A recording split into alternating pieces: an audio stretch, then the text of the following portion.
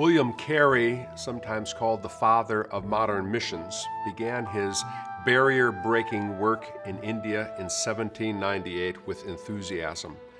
It took real perseverance to make cultural connections where there had been none before, to learn local languages, to print grammars and dictionaries, to translate the Bible into Sanskrit.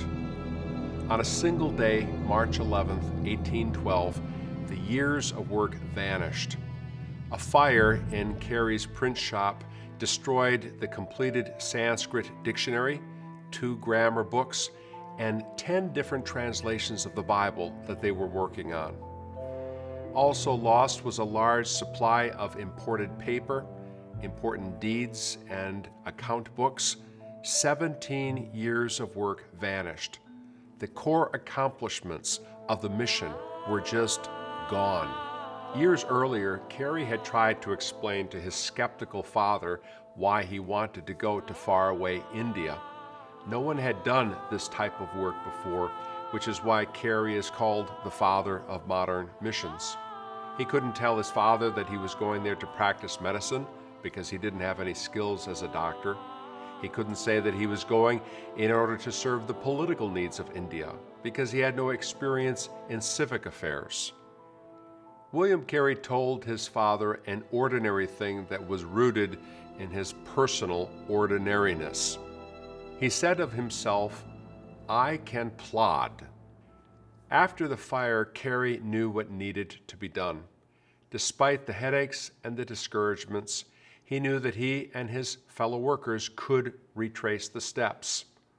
Start with page 1 of the dictionaries, page 1 of the grammars, page 1 of the Bible translations, and after that, page 2, and the trajectory was set.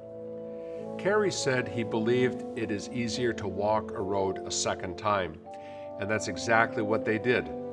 It took years, but they were able to replace what the fire had stolen. By the end of William Carey's life, the Bible had been translated in whole or in part into 44 different languages. He could plod, and he did plod, 1 foot in front of the other, 1 page after another. Hardly any of us would list in our credentials, "I can plod." Nobody would go into a job interview and say to the boss that the most important thing that he or she could do is, "I can plod." The word even sounds a bit thick and ugly when we say it. Yet by any fair reading of Scripture, the greatest leaders were plodders. Moses leading the people through the wilderness over a decades-long journey. David fleeing from his enemies in the wilderness, hiding in caves. Jesus marching methodically from one village to the next with his disciples.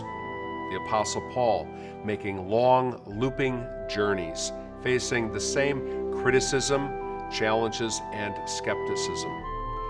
It is the plodders who make things happen. They know what it means to persevere. And they know that when someone perseveres, they end up wiser, stronger, and with more of a conviction that they have their eyes set on the right horizon. Here is the secret of plodding or persevering. You have faith that if today you take just 1 step in the right trajectory, you have done something constructive, and God is pleased with it. It says in the book of James, chapter 1, verses 3 and 4, "You know that the testing of your faith develops perseverance. Perseverance must finish its work so that you may be mature and complete, not lacking anything."